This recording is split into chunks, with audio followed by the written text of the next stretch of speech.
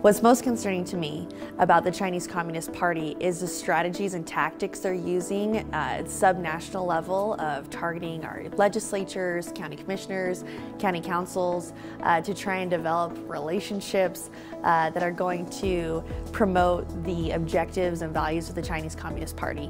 And so for me, it's about safeguarding our taxpayers' interests and dollars and making sure that we aren't funding the Chinese Communist Party and making sure that we maintain our independence from influence from the Chinese Communist Party. I have been surprised to see how many states still have Chinese Communist Party owned technology in their states. I know I'm looking into legislation right now that would prohibit Utah's official entities, funded by state tax dollars, from making any purchases on Chinese-owned companies' technology that could be used to influence operations and also collect data on Utah citizens. I think it's telling that Congress has put bans in place, our military has put bans in place on certain products and computers that can't be used, but nowhere at the state level are we seeing that information passed down. So I think it's our job at the state to be stewards of our citizens' information, their data, and again, their tax dollars to make sure we're not funding the Chinese Communist Party. So that's going to be important to me in this next legislative session,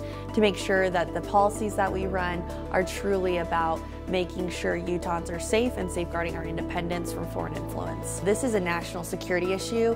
Utah is a leader in the aerospace and defense sector. We have Hill Air Force Base, Camp Williams, Dugway Proving Ground. I could go on as why we should be very aware of the technology that we're using in our state entities, and also making sure we're safeguarding the data and privacy of our citizens so that isn't used or manipulated by the Chinese Communist Party.